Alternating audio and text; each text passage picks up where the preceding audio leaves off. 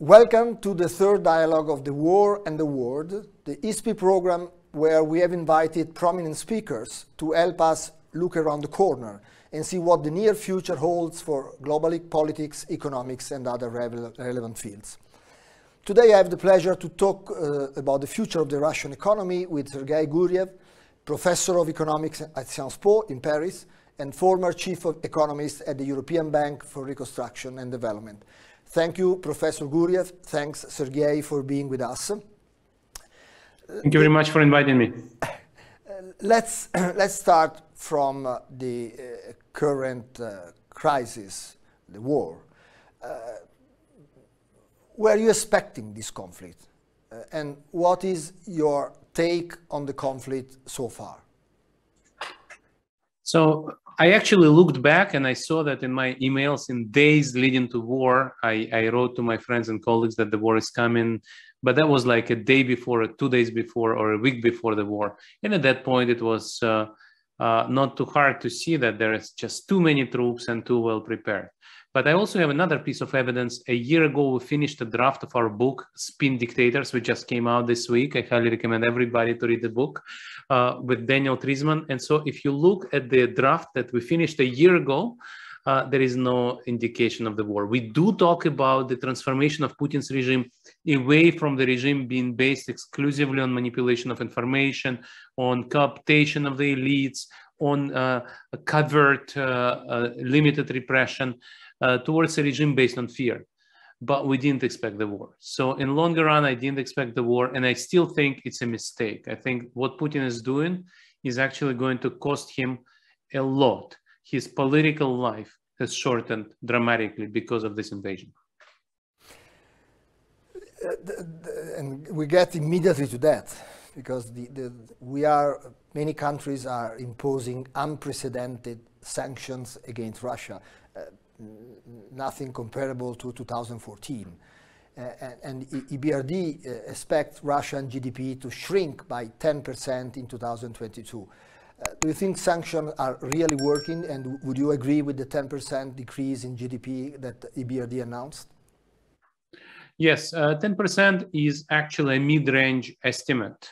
So there are official estimates within Russia which suggest 8%.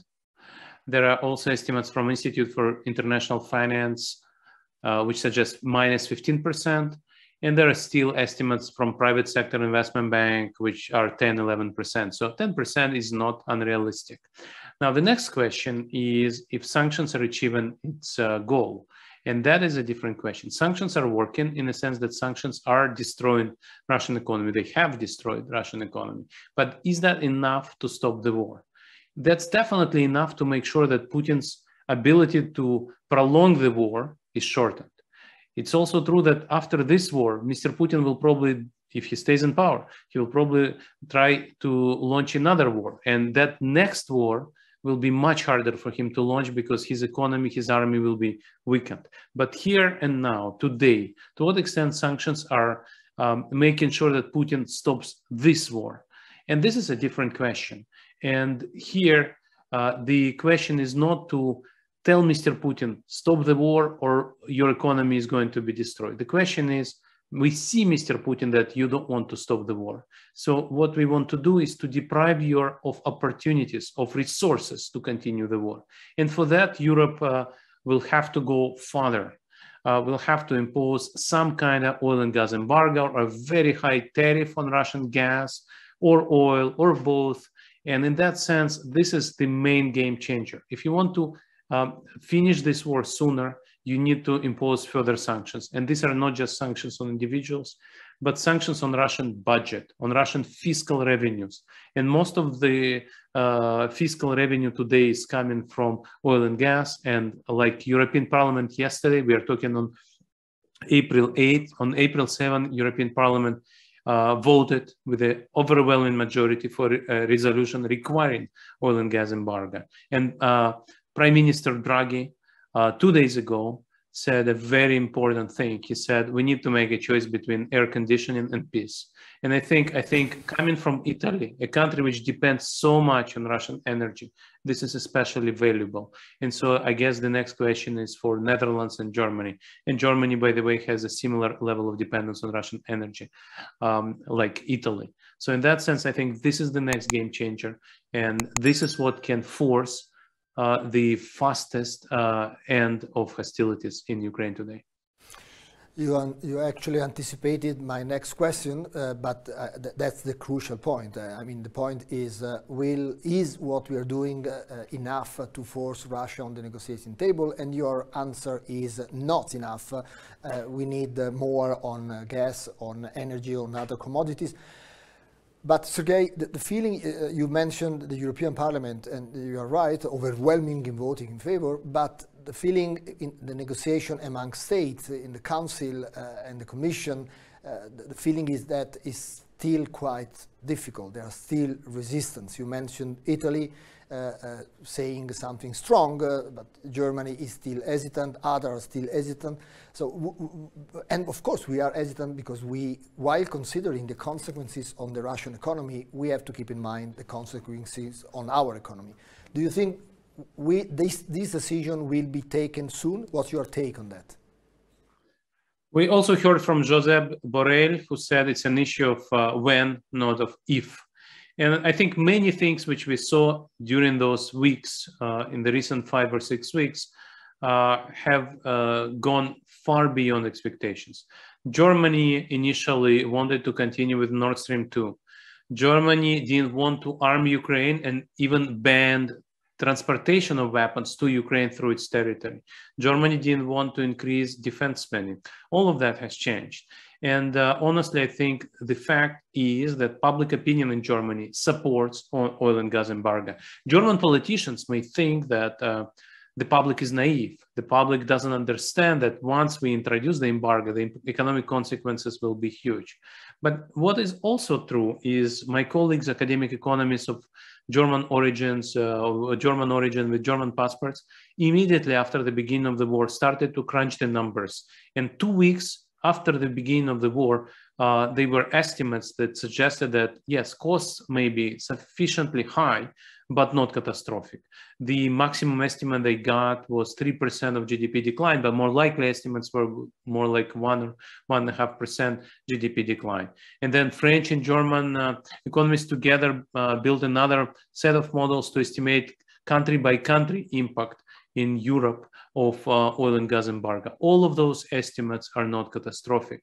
And in that sense, I think, yes, German politicians and European politicians in general are correct thinking about the impact on their economies, but these impacts don't seem to be catastrophic. And in that sense, I think Josep Borrell is correct. That's an issue of when.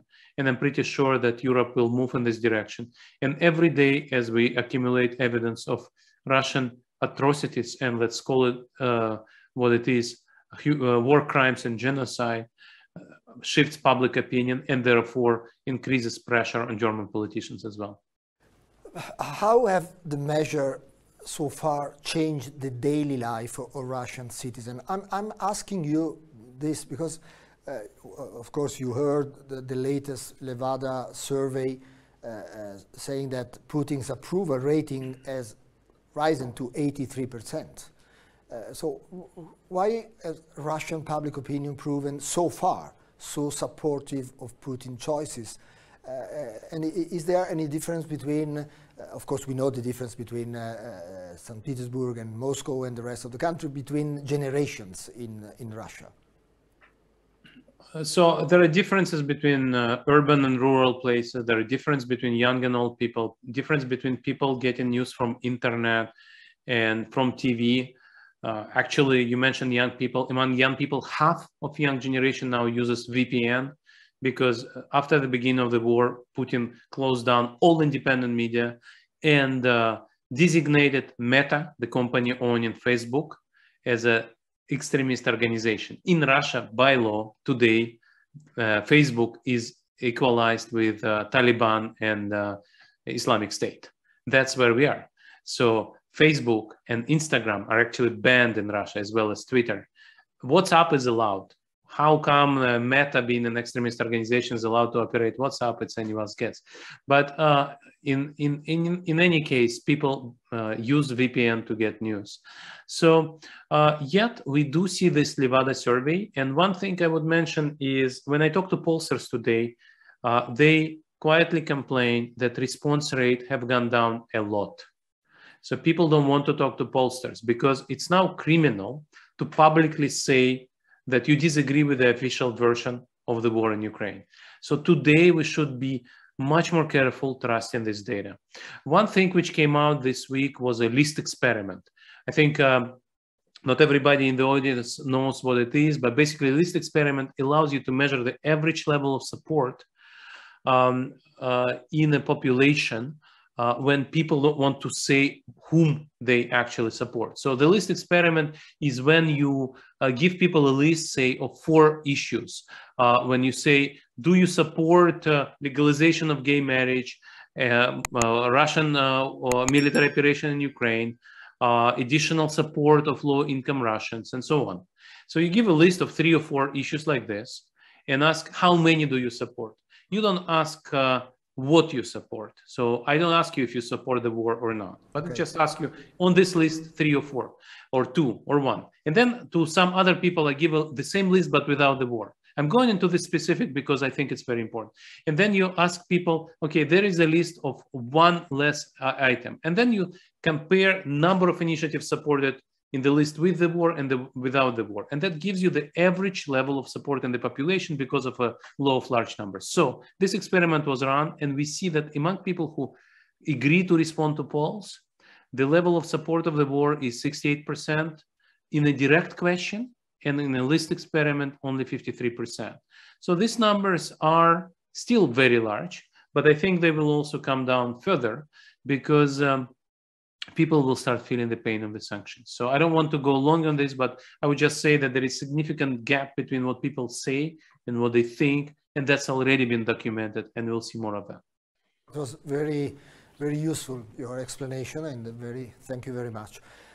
A few weeks ago, you warned that sanctions could worsen the global food crisis on top of everything we discussed so far. Do you already see signs of this occurring, and what should we do to alleviate this problem? Yes, we started talking about how sanctions or future sanctions may affect Europe, but there is a much bigger issue how sanctions may affect the global poor, the countries which have low and middle incomes, especially countries which buy grain from Russia and Ukraine. And Russia and Ukraine are the biggest grain exporters. So the war will affect the grain market greatly. And we already see complaints about this. We already see issues related to that. The difference between Germany and Egypt is Germany has unlimited fiscal capacity. Egypt much less so. And so the world and the West in particular need to think about those issues very carefully, how the developing countries are hit by higher oil prices and grain prices. And this is why we see some emerging markets saying, we cannot join sanctions. We cannot afford to join sanctions. We will use the situation where Russia is desperate to sell its oil at a discount price. So we'll take that discount. So these are the issues which are huge, and we should not forget about them. This is a war in Europe, but this war affects everybody in the world. Me to the last question, which is strictly linked to what you said. I mean, it's clear that there are countries in Africa and Asia which are worried to be against Russia. We saw that yesterday at the UN at the vote. We saw that in previous occasion, and we know that China and India are clearly not on the European or American side on this in this crisis. So what does this mean in the future for the Russia economy? Could China and India make up for Russia's losses in the Western market? And the last point, what's the future of the relation between China and Russia, in your view? Right, this is the biggest question. And if you ask me for 2 game changers in this situation, one would be oil and gas embargo by Europe, and the other is China. And it's China rather than India, which matters so much. Yes, India can buy Russian oil at a discount, but Russia needs much more than just a market for oil at a discount. Russia needs imports. Russia needs technology. Russia needs equipment that it used to buy from the West. And now it needs to source it somewhere else.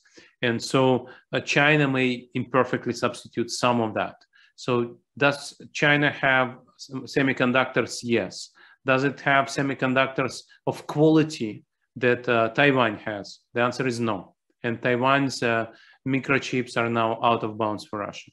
Will Russia be able to buy parts for its Western airplanes through third countries like China? The answer is China said no. And the reason for that is China doesn't want to get secondary sanctions from the US. And the same will probably work for other countries around the world. Because this time around, we have seen outrage in Western public opinion, which will drive American and European politicians to go after those players that facilitate avoiding sanctions. And so China will be able to do a lot, but not everything. China doesn't have planes comparable to Boeing and Airbuses. China has cars, which Russians will probably increasingly drive. But there are certain things that Russia needs to get from the West and will not be able to. Just to give you one statistic, in March, the production of cars in Russia went down by almost 3 times because most of Russian automotive industry was part of European value chains. And in that sense, the embargo imposed by companies themselves, a lot of the sanctions were actually not decreed by Western governments, but were voluntarily imposed by companies themselves who wanted to boycott Russian market, Russian money. That already has a huge impact. And that is very hard to replace by Chinese companies. And the relationship between Russia and China in the future is anybody's guess, because China doesn't need this war. China is very much outraged by this war. Official Chinese position is China supports territorial integrity. Whoever recognizes independence of Donbass will next recognize independence of Taipei. Who wants that? Then the other thing is China publicly said it was not notified of this war ahead of time. And this war undermines Chinese economy because European economy will suffer. European economic growth is already downgraded in 2022 by 1.5 percentage points. That's really bad news for China because European market is a key market for China. So in that sense, we still don't know what post-war relationship will be. China hates sanctions. China doesn't like the West. But partners like Russia are very costly for China as well. Thank you very much, Sergei. I mean, it was, we went over a couple of minutes, but it was so interesting to listen to your answer that I was very happy to take some more time. Thank you very much indeed. Thank you. Thank you. Thank you. Thank you very much. Bye-bye. Russia be able to buy parts for its Western airplanes through third countries like China? The answer is China said no. And the reason for that is China doesn't want to get secondary sanctions from the US. And the same will probably work for other countries around the world. Because this time around, we have seen outrage in Western public opinion, which will drive American and European politicians to go after those players that facilitate avoiding sanctions. And so China will be able to do a lot, but not everything. China doesn't have planes comparable to Boeing and Airbus.